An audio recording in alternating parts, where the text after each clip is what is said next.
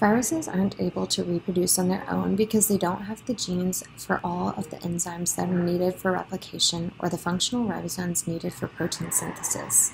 As a result, viruses rely on the enzymes and organelles of their host to replicate into new virions. When the host cell is forced to replicate the viral genetic material, it typically ends in cell death and lysis. This process is known as the lytic replication cycle, which includes 5 major stages. First, the virion attaches to the host cell. The virion or its genome enters the host.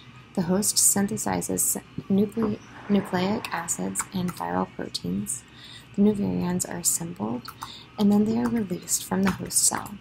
Some bacteriophages have a modified replication cycle, so they don't follow this lytic pattern that I just went through. Instead, infected host cells can continue to grow and reproduce as they normally would for several generations before they lyse. When bacteriophages reproduce like this, it's known as a lysogenic replication cycle, or lysogeny. These types of phages are called temperate phages. In this cycle, the viral DNA enters the cell, but this time it doesn't assume control right away, and the host DNA is not destroyed. The virus remains inactive by coding for a protein that suppresses prophage genes, and it is called a prophage. This reproduction cycle is also different because the prophage is inserted into the DNA of the bacterium, becoming a physical part of the bacterial chromosome. As a result, all the daughter cells produced are infected with the quiescent virus. Lysogenic conversion refers to a change in a phenotype due to insertion of a lysogenic bacteriophage into a bacterial chromosome.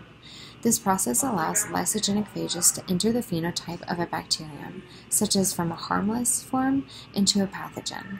Eventually, the prophage can be excised from the chromosome by a genetic event, such as recombination, which is called induction. It will then re-enter the lytic phase, assemble, and be released. The cell will become filled with virions and lyse. Landaphage is a common example of lysogenic conversion. DNA viruses like Lambda fuse one piece of DNA, the virus, to another piece of DNA, the chromosome of the cell. In this case, every time that the cell replicates its infected chromosome, the prophage is also replicated. This largely contributes to pathogenicity. The result is a phenotype of hemorrhagic diarrhea. Another example is Streptococcus pyogenes, which results in scarlet fever. My textbook was my resource used to learn about this topic and to complete this assignment. Thanks, everyone.